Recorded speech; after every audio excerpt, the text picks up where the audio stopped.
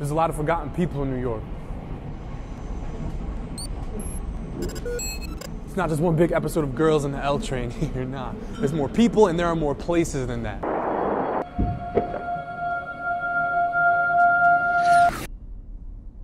And these people, these invisible people that ride the trains with you, they stay on till the last stop. They stay on until after all the transplants get off in their hip happening new neighborhoods. You know these people. They're the people who clean up after you. They're the people who get your seamless orders.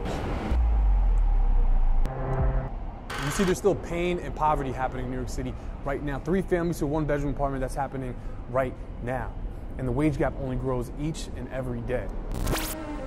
This is Manhattan, business center of New York City, and we're being pushed out of the places we were born and raised just so that you can go follow your dreams. And you can go ahead and follow your dreams, that's fine. I'm just asking you not to forget that you have the opportunity to follow your dreams. I'm just asking you not to forget about us.